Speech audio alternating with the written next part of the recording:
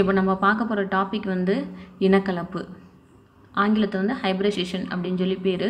இப்போ இந்த டாபிக் போகிறதுக்கு முன்னாடி நம்ம முக்கியமாக தெரிஞ்சுக்க வேண்டிய விஷயம் என்ன அப்படின்னா, தனிம ஆவர்த்தன அட்டவணையில் இருக்கக்கூடிய 8 தொகுதிகளையும் நம்மளுக்கு தெரிஞ்சிருக்கணும். ஏன் அப்படின்னா, இணைதரன் எலக்ட்ரான்களுடைய எண்ணிக்கையை வச்சு தான் நம்ம இனக்கலப்பு கண்டுபிடிக்க முடியும். இப்போ முதல் தொகுதி அப்படின்னா, முதல் தொகுதியோட இணைதரன் எலக்ட்ரான்களுடைய எண்ணிக்கை வந்து 1.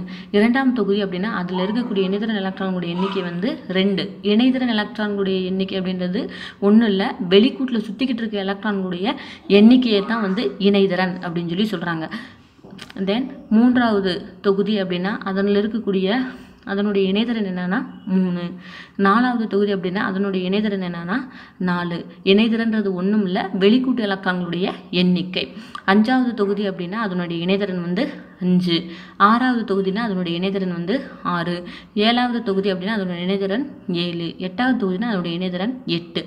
இப்போ இந்த இணைதரன்களுடைய கூட்டுத்தொகை வந்து 8ஆவோ 8க்கு கீழேயோ இருந்துச்சு அப்படின்னா அந்த டோட்டல் நம்பரை வந்து 2ஆல் வகுக்கணும்.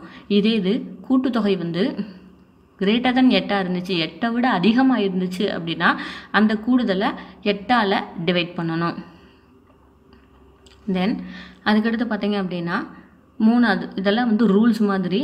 அதாவது ஒரு காம்பவுண்ட் கொடுத்து அந்த காம்பவுண்டுக்கு மேலே மைனஸ் அப்படின்னு இருந்துச்சு அப்படின்னா +1 ஆட் பண்ணணும்.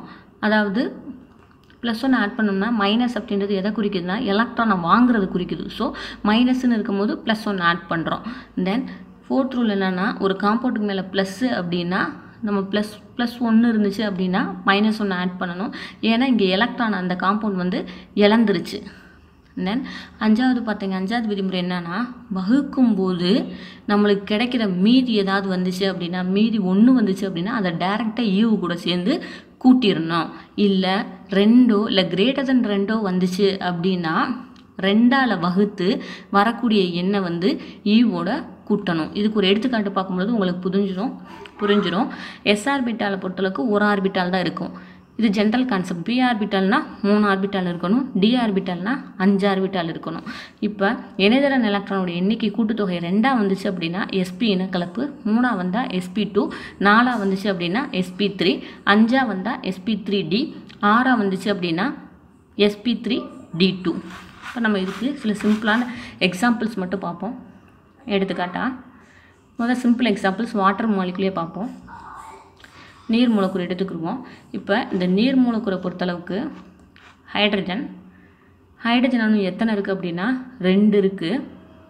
அதனுடைய தொகுதி என்ன அப்படின்னா 1வது தொகுதி. ஸோ இணைதரன் எலக்ட்ரானோட எண்ணிக்கை வந்து 1. அணு இன்ட்டு அதனுடைய இணைதரன் ஈக்குவல் டு 2. தென் ஆக்சிஜன் எத்தனை அணு இருக்குது அப்படின்னா 1 அணு இருக்குது. இன்ட்டு அதனுடைய இணைதரன் என்ன அப்படின்னு பார்த்தோம் அப்படின்னா ஆக்சிஜனுடைய இணைதரன் வந்து 6. So 1 × 6 equal to 6. கூட்டுங்க அது மொத்தமாக 2 அணு தான் இருக்குது. ஸோ 6 × 2 8. நம்ம ரூல் என்ன சொல்லுது அப்படின்னா, கூட்டுத்தொகை 8ஆவோ 8க்கு கீழேயோ இருந்தால் 2ஆல் டிவைட் பண்ணணும். இப்போ நம்மளுடைய கூட்டுத்தொகை என்ன வந்திருக்கு அப்படின்னா 8 வந்திருக்கு. ஸோ 8ஐ வந்து எதால் டிவைட் பண்ணோம் அப்படின்னா 2ஆல் டிவைட் பண்ணோம். 2ஆல் டிவைட் பண்ணால் வந்து 4. 4 × 2 8. அப்போ 4ஆ இருந்துச்சு அப்படின்னா இனக்கலப்பு என்ன அப்படின்னா sp3. நீர் மூலக்கூறுகளுக்கு இனக்கலப்பு என்ன அப்படின்னா என்னன்னா sp3. அடுத்து ஒரு மூலக்கூறு பார்ப்போம், கார்பனேட் CO3 2-. இப்போ கார்பன் எத்தனை அணு இருக்குன்னா 1 அணு தான் இருக்குது. அதனுடைய இணைதரன் எலக்ட்ரானுடைய எண்ணிக்கை என்ன அப்படின்னு சொல்லி பார்த்தோம் அப்படின்னா கார்பனுடைய இணைதரன் வந்து 4. So 1 × 4 equal to 4. ஆக்சிஜன் வந்து எத்தனை அணு இருக்குன்னா 3 அணு இருக்குது. இன்ட்டு அதனுடைய ஆக்சிஜனுடைய இணைதரன் என்னன்னா 6. 6 × 3 18. -2 அப்படின்னு ஒன்று இருக்குது, சார்ஜ் -2. ஸோ இங்கே ரூல்ஸ் பார்க்கணும். எத்தனை மைனஸ் இருக்கோ அது தகுந்தாப்பில் ப்ளஸ் ஆட் பண்ணணும். இங்கே -2 இருக்கனால நான் என்ன ஆட் பண்ணுறேன் அப்படின்னா +2. 2 10 14 1 2 24. இப்போ கூட்டுத்தொகை பார்த்தீங்க அப்படின்னா greater than 8 அப்படின்னு வரும் பொழுது 24 8ஆல் டிவைட் பண்ணணும். 8ஆல் டிவைட் பண்ணும்பொழுது 3 24. அப்போ இனக்கலப்பு எலக்ட்ரானுடைய எண்ணிக்கை 3 இருந்துச்சு அப்படின்னா அதனுடைய இனக்கலப்பு என்னன்னா sp2. அப்போ கார்பனேட்டோடைய இனக்கலப்பு என்னன்னா sp2. அடுத்து நம்ம பார்க்கக்கூடிய காம்பவுண்ட் வந்து நைட்ரேட். இப்போ நைட்ரேட்டில் நைட்ரஜன் எத்தனை நைட்ரஜன் இருக்குது அப்படின்னு சொல்லி பார்க்கணும். நைட்ரஜன் பார்த்தா அப்படின்னா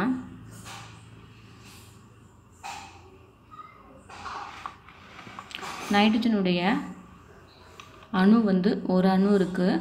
அதனுடைய இணைதிறன் பார்க்கும் பொழுது 5 ஓரஞ்சா 5.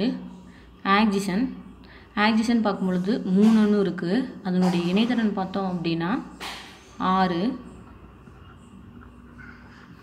ஸோ -1 அப்படின்னு வரும் பொழுது மேலே -1 இருக்குது. அந்த -1க்கு தகுந்தாப்புல நம்ம +1 ஆட் பண்ணிக்கணும். 19. இதுவுமே வந்து நைட்ரஜனுடைய தொகுதி 5, ஒரு அணு இருக்குது, 5ஆவது தொகுதி. ஸோ ஓரஞ்சு 5. ஆக்சிஜன் வந்து 3 அணு இருக்குது, 6ஆவது தொகுதி. 6 3 18. 19. இதுவுமே வந்து 9 5 24. ஸோ 24ன்னு வரும்பொழுது டிவைடட் பை 8. 8ஆல் டிவைட் பண்ணோம் அப்படின்னா 3. NO3- உடைய இனக்கலப்பு என்னன்னா sp2.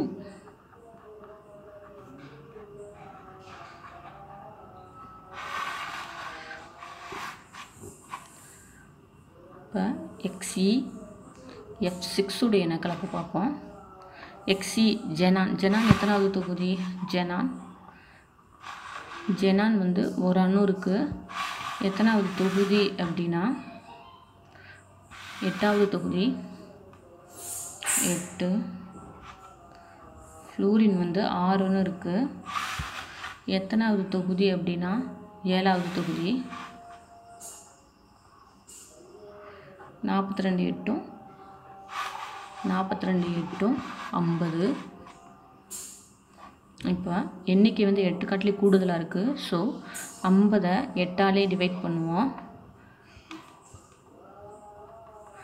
6 8 48. ரிமைனிங் என்ன இருக்குன்னா 2 இருக்குது. 2ஆவோ மீதி வந்து 2ஆவோ 2க்கு அதிகமாகவோ வந்துச்சு அப்படின்னா 2ஆல் டிவைட் பண்ணணும். இங்கே மீதி பார்த்தோம்னா 2ஆல் வந்திருக்கு. ஸோ 2ஆல் டிவைட் பண்ணுவோம். 1. ஓகே. 6 + 1 7. அப்போ 7 வந்துச்சு அப்படின்னா கூட்டுத்தொகை 7 வந்துச்சு அப்படின்னா என்ன இனக்கலப்பு அப்படின்னா sp3d3. ஸோ